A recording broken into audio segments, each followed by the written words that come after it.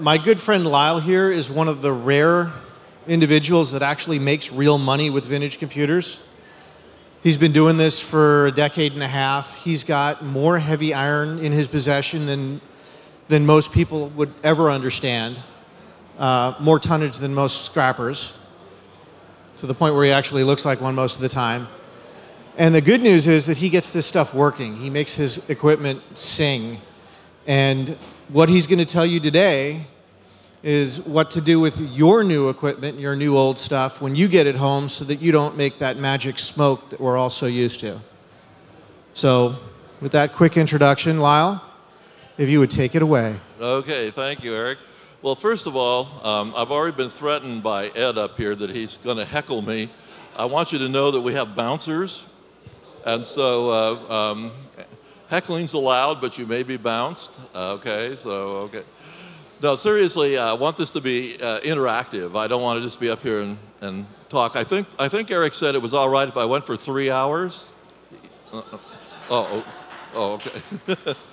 You want me to talk for 3 hours? Are you crazy? Okay, so let me talk a little bit about my background, because that probably helps a little bit, and also talk a little bit about why are we even talking about the subject? Why are we talking about the subject of collecting? Why are we here? You know, what is this all about? Let's take a look at this. I think one of the reasons we do it, of course, is for fun. There's something about, for those of us who make machines work, there's something really cool about making it work. Just having it work. Just having it do its thing after, a certain amount of time of not working. So that's cool. It's also a great education. We learn a lot when we make machines work. It forces us to learn logic. It forces us to learn how to repair things. A lot of times it helps us do things that we've never thought about doing, replacing bearings or doing something that, maybe mechanically we're not that oriented, but boy, when you get into vintage computing, you find yourself having to do that kind of stuff, don't you? And, or maybe you're more on the mechanical side and you're not used to doing the electronic side. Well, when you do vintage computing and restoration of vintage computers, you find yourself doing both. So let me do a sound check first of all. Can everybody hear me okay? Are we a little louder? Is that better? Okay, good. Okay, so the other thing is a lot of times it's just fun to restore a computer so we can play with it. Because they're fun things to play with. They're fun, they're not just learning tools, but they're fun. Also, you can show the cool stuff to your friends, right? And that's fun too. But for business, which is something that I have done also, because I like all that first stuff that I talked about, all the fun stuff. But also I've done it for business. I've restored machines in order to resell them, because a restored machine that's running is a lot more valuable than a machine that doesn't run. But secondly, I've done a lot of work with lawyers. I've been involved in a lot of court cases here in Silicon Valley where I've produced artifacts for exhibits and trials as an expert witness in trials. So it can be also a fun thing. And also you can trade things. A lot of times folks will say, well, I don't want to pay for this, but I'll be willing to trade you for something else. So it's a great thing to do just for the trading. So in addition to the fun, there's other elements that from a monetary standpoint, it makes sense to restore computers. So it isn't just a cost center, it can actually be a profit center. When I've worked with law firms, I never let them buy the equipment, I was renting the equipment. So that's what I've done for 15 years. And so I restore a machine and they rent it, and sometimes they'll rent it for over 2 years. And then I get it back and I get to use it again in another court case. So that's kind of cool. It helps pay for a hobby, right, which is a good thing. So anyway, let's move along and let's talk. I just want to show you, and I want to bore you with this because this could get boring. These are the computers that I actually have in my inventory, and there's a bunch of them. You can look at my website and you can see them. This is one of them that I love. This is my PDP-8S. This is the innards of the PDP-8S. This is the PDP-8E running Space War. That's what the lights turned out.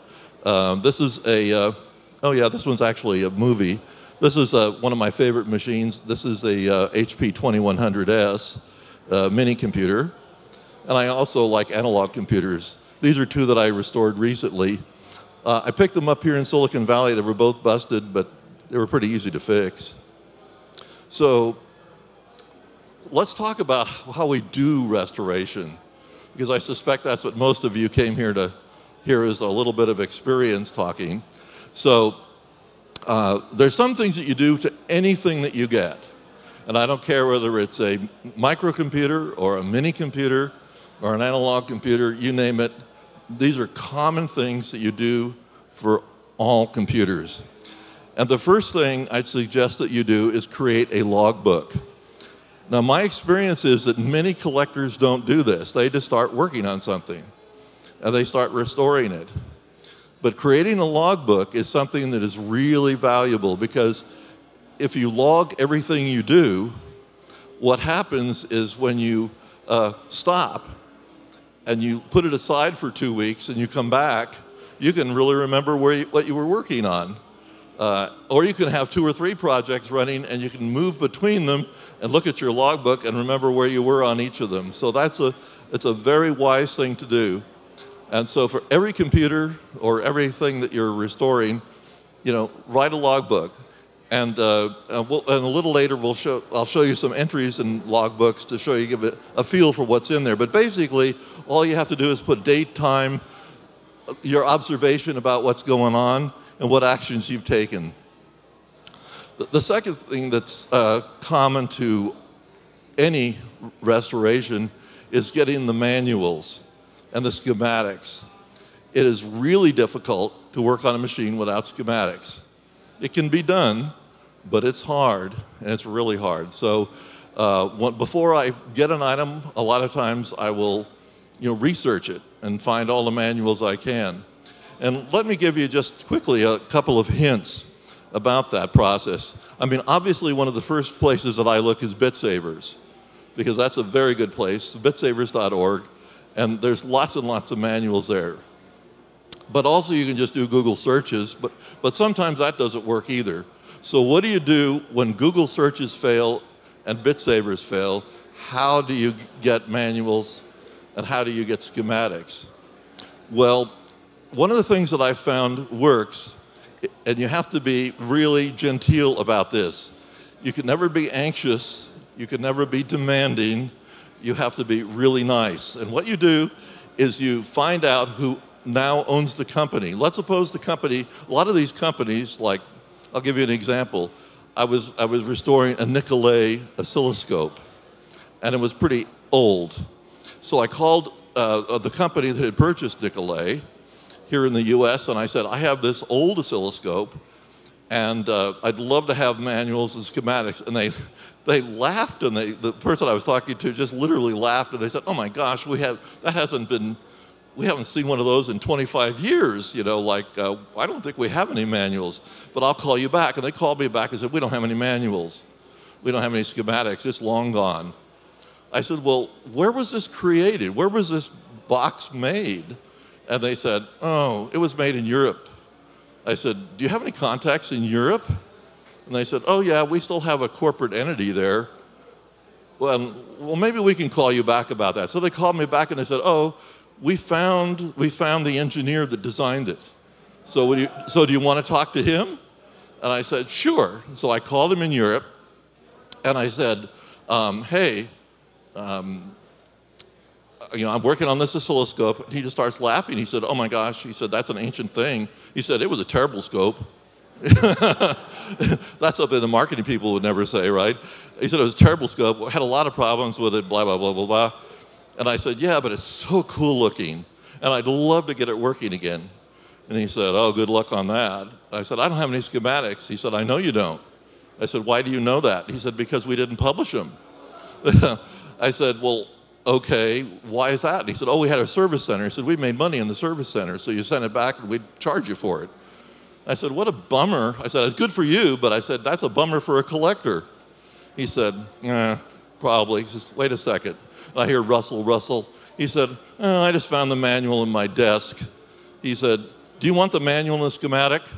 He said, I'll give you the masters. I said, don't you want them? He said, Lyle, nobody's asked for these for years. He said, you can have them. They shipped them to me free of charge. Okay? Sometimes you have to be a little devious, and I don't want to give away too many hints because this is not good, but especially if they're devious. But I'll give you one devious one I did. And I'm not going to talk this long on any other subject, but because this is a really important one, because it's really important to have manuals and schematics. I was looking, this was an analog computer, not the ones I just showed you, but another analog computer that I got.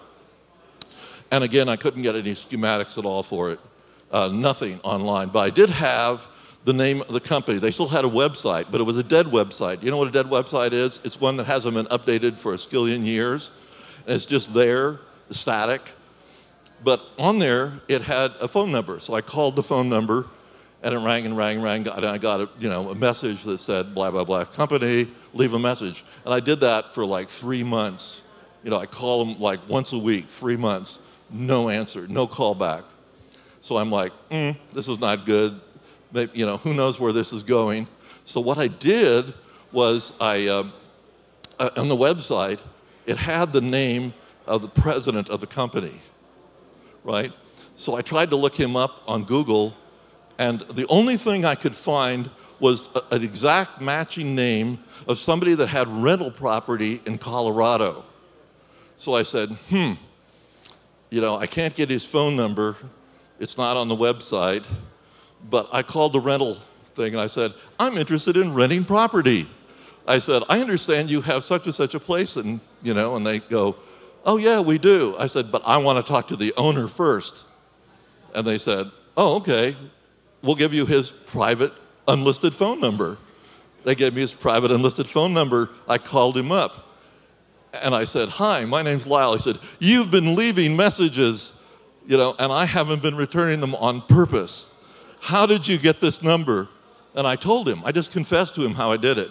He said, well, you're ingenious. He said, you got to me. Now that you got to me, what do you want?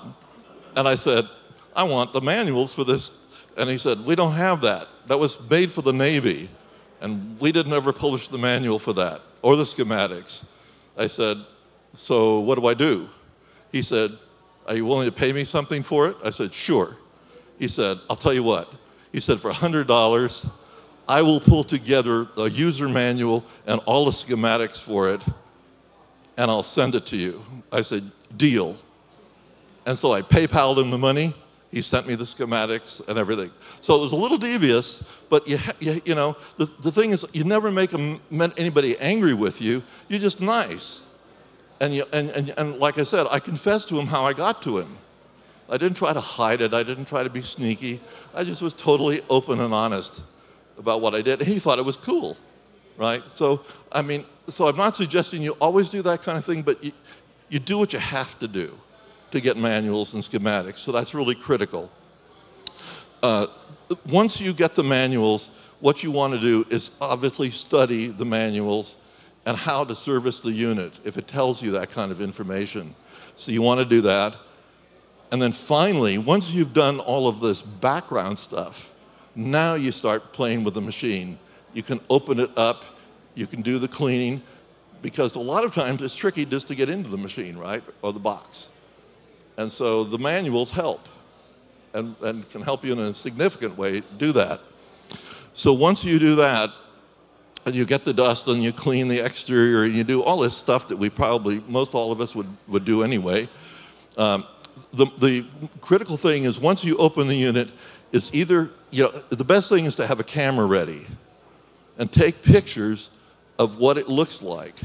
The reason is it's too easy when you're doing a restoration and you're cleaning to knock something off or to, move a cable, and now I don't know where this cable goes.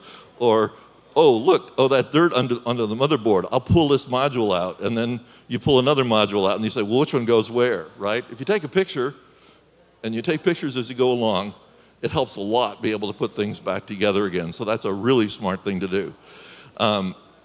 And also, if the manual has board layouts, obviously, have that in front of you so that you can put it all back together after you get finished cleaning it. And and you obviously want to go through and look at all the cables, how they're connected, look at all the jumpers that may be on a board, how they're set. You know, there's all these little jumpers that could easily be, or switches are nasty because it's easy when you're cleaning to modify switches. So you want to, you know, again, you want to take pictures and as much detail as you might think you would need so that, you know, if when you're cleaning something or you're working on it and you brush up against the switch and modify it, you know what it was set for before you started. Now, some of you may say, well, I got the manual, I can figure it out, but sometimes it's really bad, right? I see some of you shaking your head in agreement, but it's true, it's gonna be really bad trying to find out what switches ought to be turned a certain way. And so you wanna look at all the jumpers over the top connectors, et cetera, everything. Take pictures, make notes. And obviously, you want to observe capacitors. They're the thing that typically is bad in machines. They leak, and that's, if you see a leaky capacitor, I mean physically leaking goop, like it's got some white stuff on it, or there's, you can tell that there's a residue on the capacitor. Chances are that it's physically leaking electrolyte out of the capacitor if it's an electrolytic capacitor. If it's a bulging capacitor, look for, instead of flat tops on capacitors, look for a rounded top. If it's rounded, it's one to be very suspicious of and probably needs replacing. And obviously, if something is broken or charred, you want to replace that as well because it's just going to get you in trouble. And then, electrolytic capacitors. You want to test them with an ESR meter. We'll talk a little bit about that later. If you don't have an ESR meter, use a capacitance meter, check the capacitance of it, and an ohm meter to make sure that it isn't leaky. So those are things that you want to do, especially in the power supply area, before anything else. Now, once you look through the machine and you look at the capacitors that don't meet spec, I mean, in terms of ESR, they don't pass, or in terms of capacitance, the capacitor is rated for 20 microfarads and it really is only 10, or if the ohm meter shows that it's got a resistance of 100 ohms or something, you know that it's got a problem, and that you're going to have to deal with that problem. Most of the time, these problems can be dealt with by reforming the capacitor. And in fact, it's best, and what I do personally is anything that I get, I reform the capacitors. I just, I test them, and of course, if they're really bad, or they're bulging, or they're doing all these other things, I would just replace them. But any of the other capacitors, I do what's called reforming the capacitor. And then once I reform them, I test them. Now, do you want me to talk anything about reforming? Is that something? Oh, some of you want, okay, let me talk about what I mean by that then. Capacitors are made of foil typically, and then they have a dielectric in between the foil, and that's what creates the capacitor.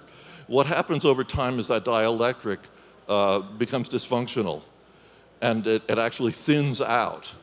And so what happens if you don't reform a capacitor and you put voltage on it, it arcs across the capacitor, and then what can happen is it creates steam inside the capacitor, and if the steam builds up in the capacitor, what happens next? Boom, right? Matter of fact, the Lisa that I'm showing here actually had that happen. I had tested everything looked perfect, and I turned it on, and it must have been on for like an hour, and all of a sudden there was this huge explosion, like blam, like a firecracker going off, and then a big white cloud of smoke came out from the Lisa. That's never a fun experience, but you know right away what it is. It's an unhappy capacitor that's just blown itself to pieces. The good news is real easy to find, That's the really good news. So you open up the power supply, and there's this capacitor that's just blown its little self apart, and you replace it. So it's not a big deal, But if you can avoid it, you know, then you're fortunate. In this case, by the way, it was not an electrolytic capacitor of all things. It was a ceramic capacitor. They hardly ever go out, but it did. It can happen. So reforming a capacitor is this. So what you do, let's suppose that a capacitor is rated, and you can read it. Usually it's right on the capacitor. It's not something you have to look up. It says like 35 volts, you know, at 20 microfarads. Okay, so what you want to do is you want to ensure that it's capable of handling 35 volts. Now, so you don't put 35 volts on it because you may get that arcing effect I was talking about. So what you do is you get a constant current power supply. They're readily available. I particularly like one from a company called Lambda, who's made power supplies for a skillion years. And you set the power supply for the voltage that's rated on the capacitor of 35 volts. But then you set the current on the power supply for 25 milliamps or even 15 milliamps. And then you put the power supply on the capacitor and turn the power supply on. And if you put a voltmeter across the capacitor, what you will see is about 2 or 3 volts. And then over time, it'll go to 4 volts, 5 volts. And then over time, it'll work its way. And this is really funny. I've observed this many times. It'll go up to the rated voltage that it was used at in the whatever computer it was. So if it was actually, maybe it was 25 volt capacitor, but it was used in a circuit that was 15 volts, it'll work its way up to 15 and it will stick. It'll sit there for a whole long time at 15, and then it'll inch its way up and then finally get up to the full 35 volts. And what you have done in that process is you have reformed the dielectric in the capacitor. So now when you go back and you test it, what you're going to find after that process is that capacitor is very likely the right capacitance, and you'll find that the resistance in the capacitor is, you know, probably a megohm instead of, you know, 100 ohms. So you have reformed it. Sometimes capacitors, you might have to do that 2 or 3 times to it. Okay, not all of them reform so beautifully. Some capacitors take 10 minutes to reform. Some capacitors take an hour to reform. Some of them take 5 hours to reform. Some take overnight. So you don't want to rush the process. But once you've done that, you have essentially what is a new capacitor. Now, some people have said, oh, well, you just do the easy way, instead of reforming the capacitor, is just go and put all new capacitors in. And in some places, I mean, I'm not against it. I'm not religious about that. If you want to put new capacitors in, that's fine. I personally like to reform them because I like to have the original artifact closer intact. And I only want to replace those things that, you know, are essential to replace. On the PDP-1, when we did the PDP-1 restoration, we must have had over 60 capacitors that we reformed, and out of that, only 4 did not reform that we had to replace. And that was done in between 2003 and 2005, and not one of them has ever failed in all those years. So reforming works, and it works well. And we test all the power supplies for voltage and for ripple and all that kind of stuff every year in preventive maintenance, and it works. So trust me, reforming capacitors is important. And of course, as I say here, if it won't reform, you got to replace it. It's a bad capacitor. So, okay, oh gee, I had a whole slide here on how to reform. So if any of you want these slides, I'm going to give you my email address after this, and you can send me an email, and I'll send you the slides. So it actually tells you here how to do it. Okay. So at any rate, there's another way to do things without reforming capacitors in this more complicated way. Most computers and most test equipment have what are called switching supplies. And you can't use this technique that I'm going to talk about now in any switching supply. You can only do it in linear power supplies. Typically, you can tell linear power supplies because they're big and they're heavy, because they typically have a huge transformer in them, maybe a ferro-resonant transformer, in which case it won't work. This process won't work.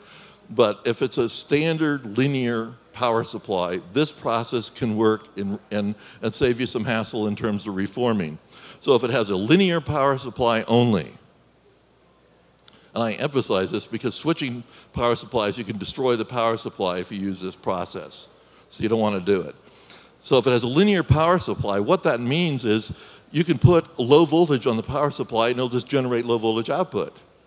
So if you have a power supply that is made for 10 volts or something, and 110 volts in, and you put in 10 volts, you'll get 1 volt out, right? It just reduces it by whatever linear percentage the power supply is. That's why it's called a linear supply. So you just take the power supply and you plug it into a variac, which just allows you to vary the voltage from 0 to up to the rated, house current. Some of them allow you to even boost it, but we don't really concern ourselves with that. So you put a DC multimeter on the output of the linear supply, and you start out and you increase the voltage slowly. And I mean, you start out really slow. You start out with maybe in a power supply, maybe 10%. So you start out with 10 volts going into the linear supply, and you let it sit there for a while, and then you 10 minutes later or so, you raise it another 10 volts, and you work it up until you get to the full rated voltage of the power supply. And that often will reform capacitors and work almost as well as the other way. I prefer the original way because it's more precise and it's more, in quote, scientific. But this way will work, and it's possible to do, and will save you from exploding capacitors, most likely, because you're going to be raising the voltage slowly on those capacitors.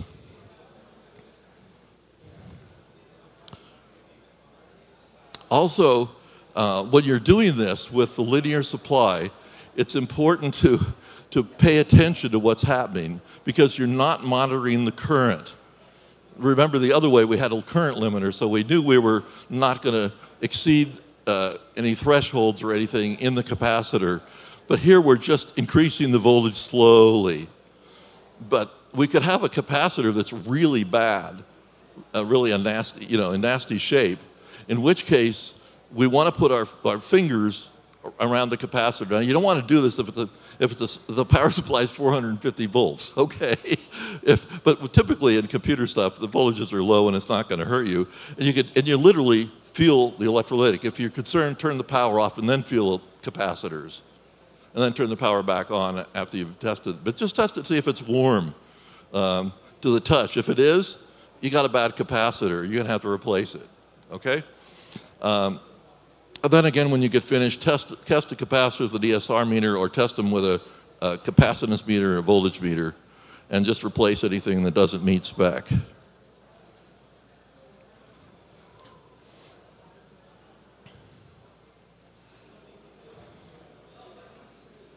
Now, finally, we're ready to power the unit on, right, that we're going to test. We've done all this work. Notice all we've done is clean and test capacitors.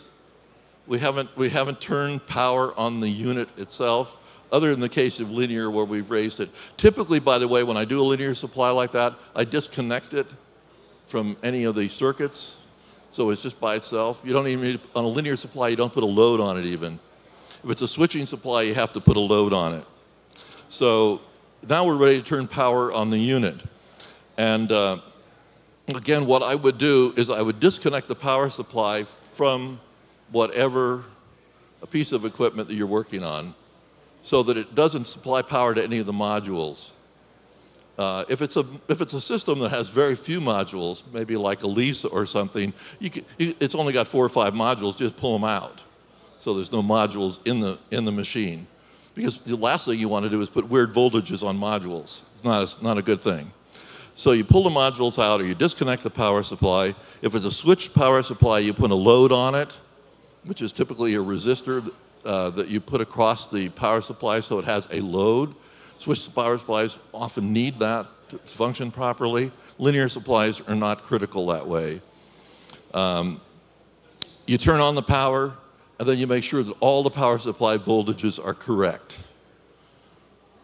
And again, this is really a good process because we did this on, I do this on all the computers that I restore, and we did it on the PDP-1, and it worked for us, perfectly. Because once you know the power supplies are all the right voltages, you know you're not going to destroy modules when you turn the power on. You know, the last thing you do is want an aberrant power supply to do something wacko to your modules. So we've done a lot of stuff before we get to turn it on with running equipment.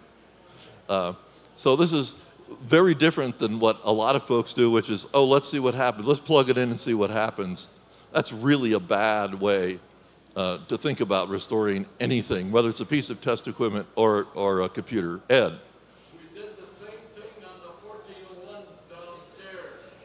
Yeah, did everybody hear that? They did the same thing on the 1401s as well downstairs.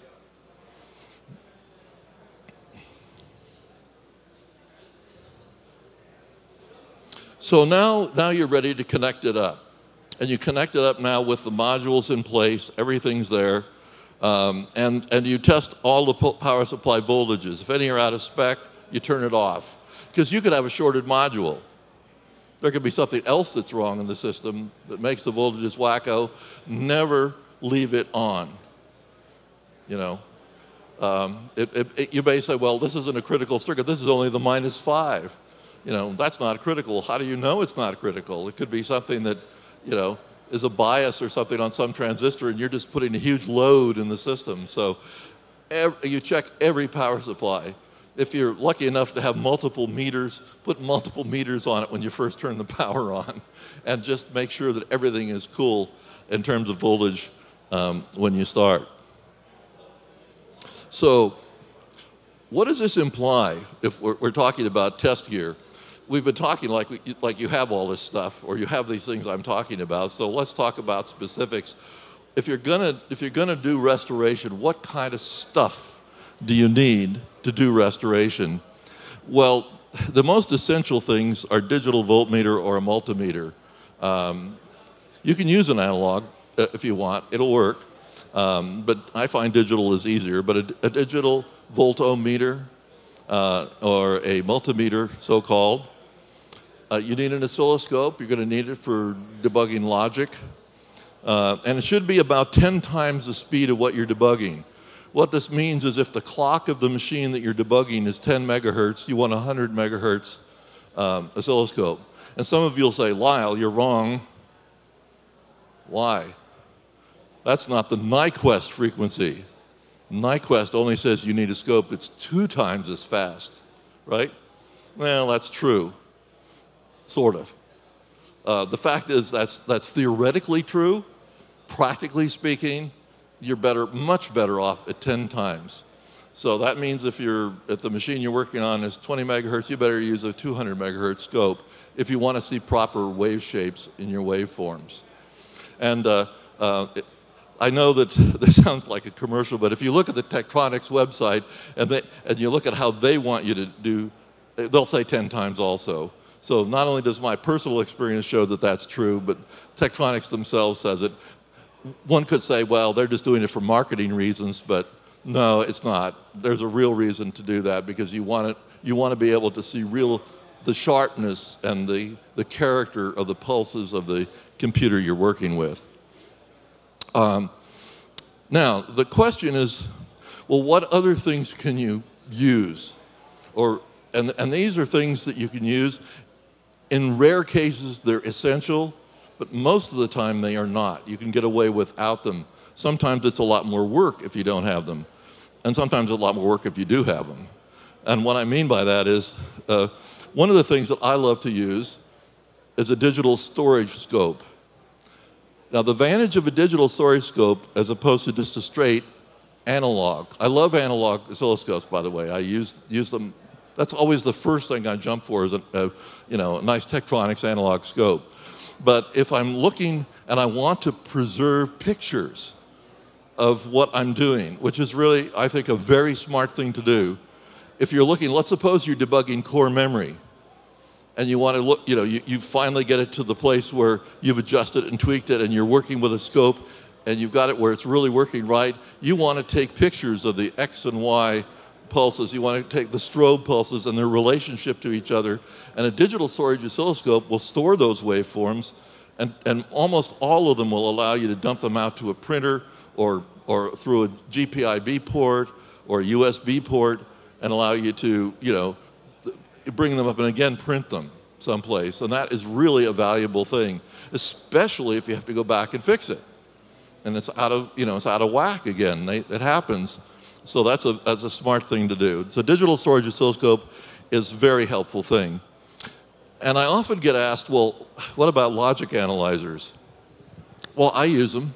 I think they're good. They're valuable. They're very different than oscilloscopes in the sense that they take lots of leads. I mean, typically when you use a logic analyzer, you're going to use something like probably 40 or 50 probes into a circuit. And because you're really trying to figure out what's going on. And sometimes it's the only tool you can use. Oscilloscope just won't do it for you. But for most of you, and for most things that you're debugging, it's not a requirement. And the other thing about these that is very important, and we'll see this in a moment, if you go out and you buy a logic analyzer, often they're not too expensive on eBay. You say, oh, this is cool, I can buy a logic analyzer pretty cheap, until you look for what? Probes. The probes are the most expensive part of the logic analyzer. So don't get fooled into saying, oh, this is a nice cheap logic analyzer on eBay, I'll buy it, and then you can't do anything with it because it doesn't have the probes. And then when you go out to buy the probes, you find the probes cost 10 times as much as the logic analyzer. So it's one of those tools that you again, if you need it, you really, if there's a rare occasions where it's essential. If you're debugging, some very sophisticated computers, yes, you need to do it. If you're debugging an Alto, you better have a logic analyzer. But if you're debugging a microprocessor computer, S100 bus computer, you don't need a logic analyzer. It's not essential. It's helpful to have all kinds of these fun things like generators and counters. One thing I would suggest, the breakout boxes, I'll show you some pictures of these things later. Those things are cool and helpful to have, especially if you're dealing with serial circuits. And then I think it's helpful to have an LCR meter, which is inductance and capacitance meter. That obviously is a lot of help. And if you're dealing with power supplies a lot, an ESR meter is a good thing to have. So what do they look like? Well, here's typical digital multimeter. Next to it here is a typical LCR meter. This is one of my favorite analog scopes, the Tech 2465. It's 350 megahertz, and it has 4 channels. Typically, you only need 2 channels, but 4 is sometimes really cool, really helpful. If you don't have a lot of money to spend and you still want to have a DSO, one of these Chinese Hantecs is actually quite good. I was shocked. I bought one of these, and this one is not only a digital storage oscilloscope, but it also has a arbitrary waveform generator. It can generate functions and all this kind of stuff. I think this thing cost me like $250. And it's nice and portable and easy. And it's a 100 megahertz scope. So that's not too bad a deal. Here's one of my favorite digital storage scopes. Again, 4 channels, a LaCroix 9254.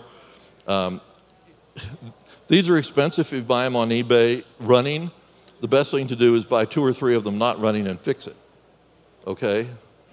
I think I got this one, which is a 500 megahertz DSO that'll run up to 10 gigahertz sampling. I think the total cost after buying multiple scopes to make this one work was something in the area of $250.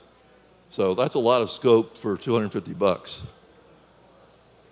And this is kind of what the LaCroix does. This was doing, I know most of you'll never do this or care, but this is taking a square wave and doing a fast Fourier transform. And you can see the thing at the top, and it looks really cool.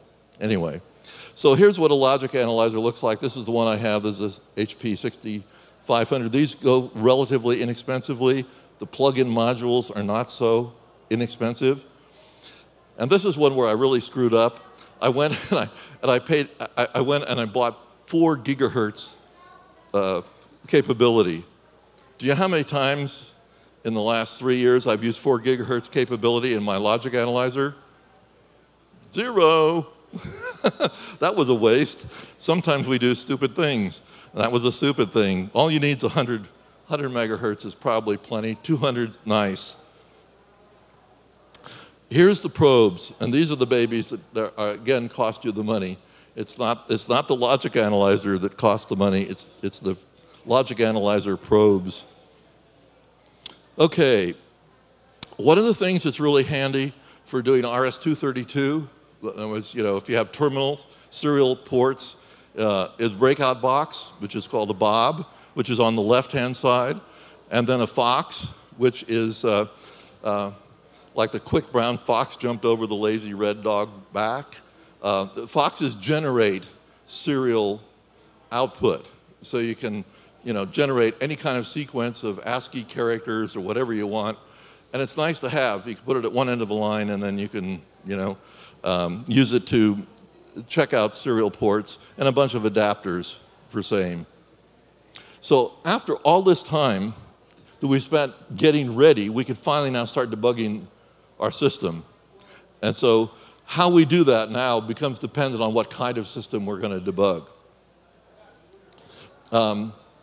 If we have a microprocessor-based system, the cool thing about microprocessor systems is they typically work or they don't. You hardly ever get an in-between state where it partially works. I mean, the input-output may partially work, but the CPU usually works or doesn't work. The memory typically works or doesn't work. So that makes debugging easier. The primary issues tend to be the CPU or the support chips or the memory of the device. And once in a while you're lucky and it has a front panel. It's a great place to start in any computer that has a front panel, is at the front panel.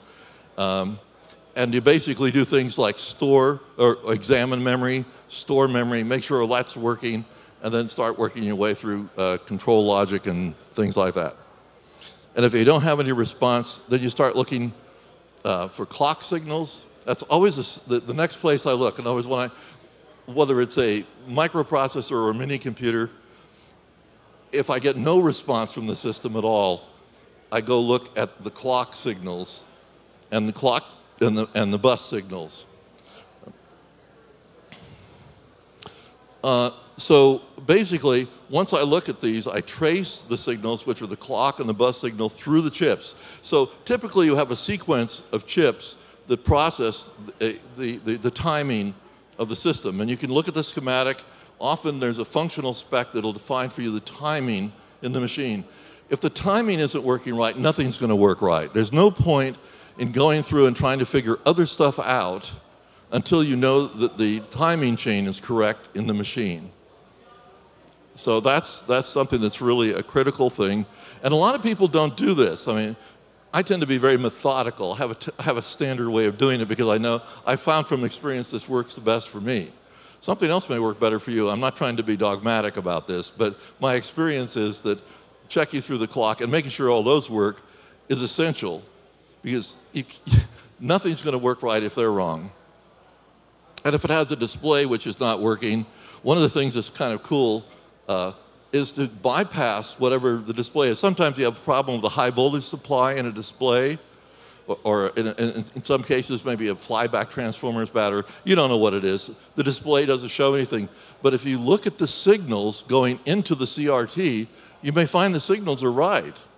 In which case, what you might want to do is bypass the internal CRT, take those signals and put them on an XY scope.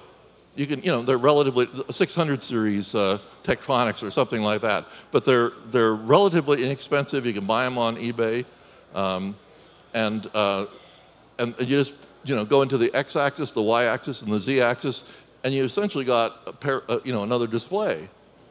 And therefore, you can look at what it's doing, and it may be running fine. Maybe the only problem you have is in the CRT circuit, and so you've bypassed that, and now you're getting to display what the system is doing. And that can be really helpful. you know, because otherwise, you know, you can tear your hair out trying to get something to display, it's nice to know that the rest of the system is working. Now, what do you do in a microprocessor system if you don't have a schematic? Well, the only thing you can do at that point is make sure that the signals on the chips make sense. What do I mean by that? It means let's suppose it's TTL logic in the machine. You go through and you check the inputs of the chips and the outputs for the chips. Really boring, but at least you can do it. It's something you can do. And to make sure that everything looks logical. If you have two inputs that are a certain direction and the output's supposed to be a certain direction and it's not, well, maybe that chip is bad.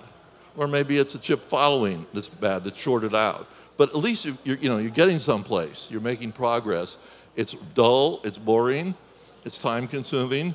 But if you don't have a schematic, that's the way to do it. And or the other thing you can do, of course, is trace it out. That's especially true on really old computers that only have like a couple of layers, but you get a modern computer that has 4 or 5 layers and you're going to tear your hair out and probably get no place. So what about mini computers, which I love. I love mini computers. You can tell that from my collection of stuff. They're called blinking lights machine for good reason because they have front panels typically, or they have a soft console, and they make debugging quite simple in many cases. You do things like you examine and you store memory, and if that works on your machine, you're really in great shape. I mean, if I get a machine and I test out, the memory by just doing stores and examines, and I jump through a bunch of locations of memory and it works, I'm a happy camper. I'm a really happy camper because I know that most of the machine has to be functioning to get me that far. The clocks probably have to be right. The memory timing has to be about right. I mean, there may be some, there's going to be other problems, obviously, but it's a great start if that will work. If that works, you can try booting a basic instruction diagnostic and you'll probably fail. It probably won't boot. It's worth a shot. I always try it. 95% of the time, nothing happens. It doesn't boot, but that's all right. It's worth a shot. But if booting fails, write simple diagnostics. And I've done this a skillion times on machines. Basically, what you do is you start writing small instruction things, like you go, and almost all computers have an increment accumulator instruction or increment some register instruction, and you just do increment that register and jump back and do that again. Because if you do something really simple like that, you can work your way through the instructions one at a time until you see which ones work and which ones don't. So, you do that kind of thing first. So writing lots of small little programs. I mean, for instance, I'll give you an instance here at the museum. When we did the PDP-1, I'll bet we wrote 100 small programs before we ever tried to run a deck diagnostic on the machine. Because we checked out every instruction, with a simple program. Because the simpler you make it, the easier it is to debug. If you find an instruction that's bad, then you go back through the logic circuits and you work your way through and solve that one, and you go to the next one and the next one and the next one. So it's an incremental process when you can do that. So small looping programs that test things, and I usually write small programs to test memory. I write a little memory diagnostic that may be 20 instructions that tests memory, puts things in memory, reads it back out, complements it, stores it in memory, reads it out, checks it to make sure it's right. And, you could write it in, like say, 20 instructions. You write a little memory diagnostic that goes through memory. You do all that before you ever try to run all the diagnostics that a manufacturer may have, because it'll just save you a lot of time. Because typically the manufacturer's diagnostics check way more, way too fast. So doing this incremental approach is something that I found is very valuable. So check that all the registers load, everything stores ones and zeros, then check alternate bits and so forth. If some instructions work, others fail, try to see if there's common logic between the ones that fail, right? And then fix those. So if nothing seems to work, which happens, If you're restoring a PDP-8S, by the way, this is going to happen to you. Nothing will seem to work. PDP-8S has got to be the worst machine I have ever debugged. I don't want to take much time, but I'll just say that it has 2 clocks, and the clocks can never run at the same time, because if they do, it just does really weird things. But so they have 2 total timing chains that are totally different. You try to scope the stupid thing, with 2 different clock frequencies, and the logic is doing all these weird things. It makes it really a mess. But I don't want to bore you with that. Anyway, so you check the clock or the clocks in the machine, then you check the timing chain, then you check memory timing and the memory cycle, and if it's core, you check the strobe on the core. And then once you finally get that stuff kind of working, then you go back to your console front panel and see what you can get working there. My experience is if you can get the front panel doing what it's supposed to do, you've got probably 50 or 60% of the machine running the way it should. So using that front panel on a mini computer is really a critical thing.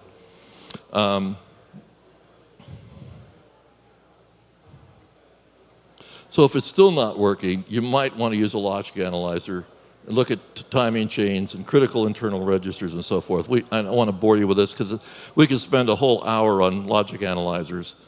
So let's go back to something more rudimentary that we can all deal with, which is what do the log entries look like? Well, here's a log entry I did when I just was testing I went back to my PDP-8S and said, oh, I want to test it, because I like to do that every, once in a while, like every 2 or 3 months, see how it's running.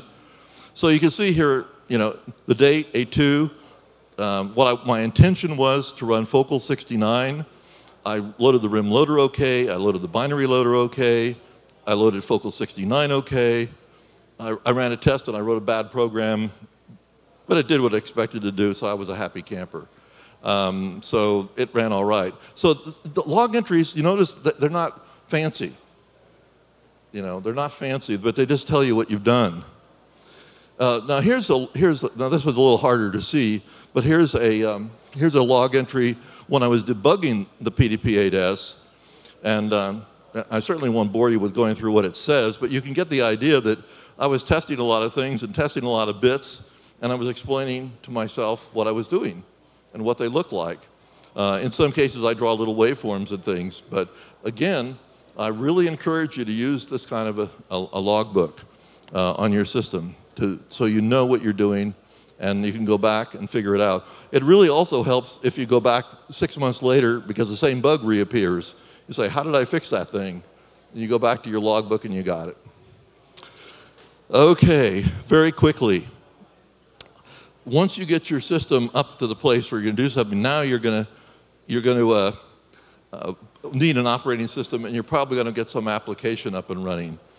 And again, this is a session, maybe, I was thinking next year maybe I'll come and talk about this, because this is a whole session in itself, which is how do you get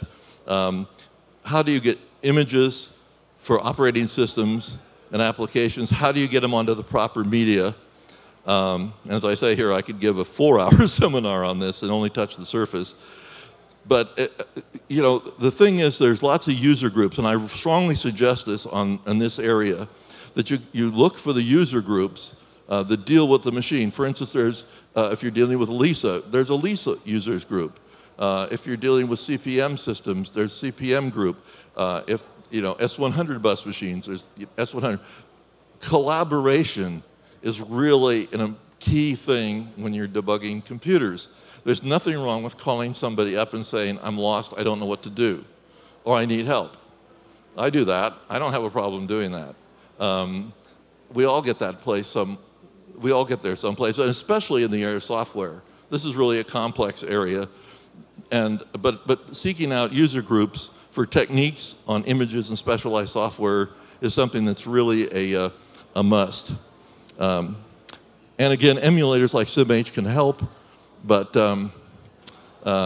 like I said, that's a whole subject area that we don't have time for. What do you need in terms of reagents? What are the things that you need to clean machines and to work with machines? One of the things I use is absolute isopropyl alcohol. That's essentially all the water's out of it. It's like 99.995% isopropyl alcohol. You can use that to clean heads of, disk drives. You can use it to clean heads of floppy drives, things like that, or tape drives, and not have a problem because there's no water in it. It's just pure alcohol. And I also use deoxit in two places. Deoxit has a fader lube that's good for potentiometers, to get the noise out of potentiometers, because potentiometers get noisy. You put fader lube in it, and it takes away the noise out of the device. There's something called deoxit, and deoxit is something that takes away rust, but it's gentle. It's not something like oxalic acid or navel jelly or something like that can hurt your machine. It doesn't destroy traces. It doesn't destroy other things. So it's a good thing to use to clean up, rusty things or battery spills. Like sometimes NiCad batteries will spill on boards and things like that. And then there's deoxit gold. It's one of the things that I love. I had a PDP-8E that I had restored. It was running pretty well. Then I started getting memory errors. I tested it all out, tested the memory. Everything was perfect. And yet I had memory errors occasionally. I put deoxit gold on all the contacts and plugged it back in, and it's now run for, 6, 7 years without a failure. So trust me, and NASA uses it in their space program for making good contacts. So it's something that I found is safe. I've never had it hurt anything, but it does magic when it comes to making good contact, especially for gold contacts. So much for the advertisement. We're run out of time. I have other junk here that I could talk about, but I have time for a few minutes for questions because I was told I could run over a little bit. So do you have any questions? Yes. Why don't we go up here first?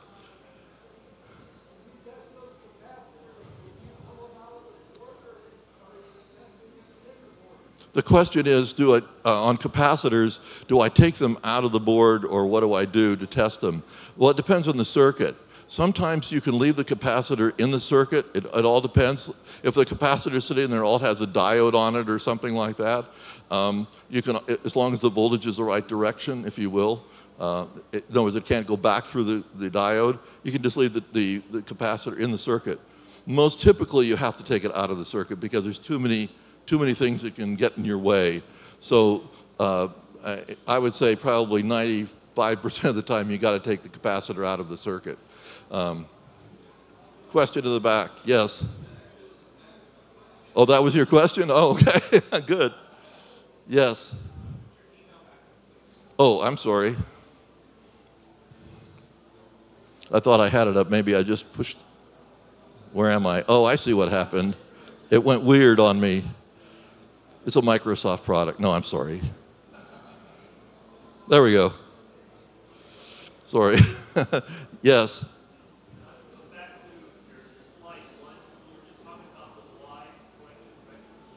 Yes.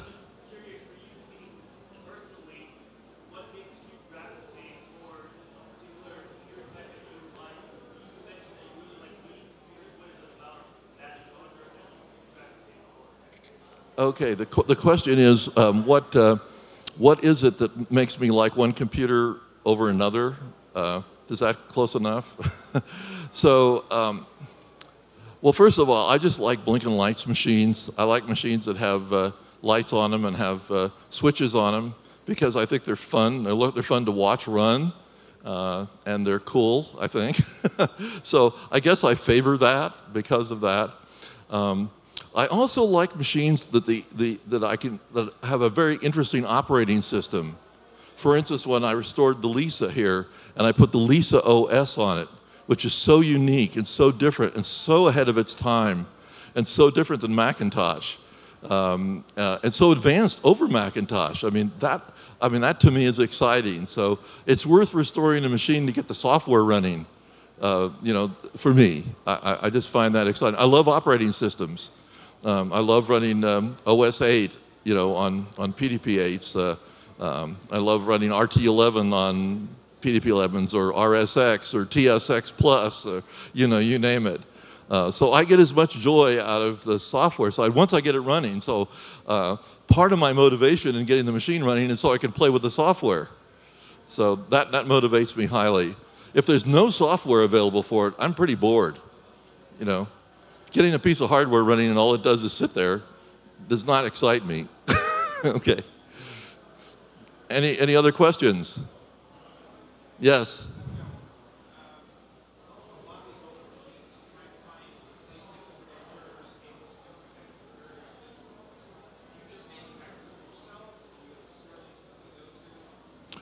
So the question is on cables and things like that. Sometimes they're really hard to get, and sometimes they're very sensitive. I know, like on some silicon graphic machines they have super wacko cables that are just really difficult to get. The only thing I've been able to find is finding the source through other collectors of those kinds of cables. Again, it's good to join the user groups and just learn to know the people that have stuff. Because they are specialized cables, the likelihood of going to Weird Stuff or going to Anchor Electronics or HSC or any of those places, getting is just so remote. It's almost not worth your energy. So if it's a difficult cable, that's it. If it's a simple cable, by the way, I bought a lot of cables at Weird Stuff. A lot of cables at Weird Stuff, right? They have amazing supply of stuff like that.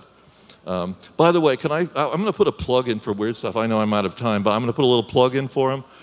I have worked with the management of Weird Stuff for probably 15 years or more, a lot of time. And they used to just, get stuff, old stuff, and they would literally plug it in to see, if it worked or not. And if it didn't, they would scrap it. And if it worked, they would try selling it. And I convinced them never to turn it on. And I spent months with them. Don't turn it on. Please don't turn it on. And finally, I said, look, if you get it in, call me, and then I'll make a decision for you. Then they'd go, okay. So then they started calling me. So I still have that relationship with them. So when they get something cool in, they call me up and they say, okay, Lyle, we got this in, what do we do? Now, I'll tell you what I did for them, because I make it reciprocal. They got a nice IMSI in that had a front panel. 8080 IMSI. They said, we just got this IMSI in. I said, I hate to ask this. I said, what did you pay for it? They said, $15. And I went, ooh. They said, did we get a good deal? I said, you got an incredible deal. And so I actually went to Weird Stuff. I tested it. It had the original IMSI CPU. It had memory. And so I went through and I reformed the capacitors and the power supply for them. I turned it on. I tested it. Then I did a YouTube video for them. And I gave it to them. I said, here's a YouTube video. They put it on their advertisement on eBay, right? And they were able to sell it for $1,500. So they like me. So but they're good people. They want to do the right thing. Honest to God, they care about old computers now. And you notice, I don't know if many of you have noticed, they're putting old computers in the retail store now. When they get old computers in, I've got them not even thinking scrap, put them in the store. So if you visit Weird Stuff now, you're going to see old computers in the store. So they're good guys. And they really want to preserve, they understand preservation. So I've spent a lot of hours explaining preservation. And I brought them here to the museum and, said, this is important stuff you're doing. You're making a difference. So anyway, that's a long pitch. I'm sorry.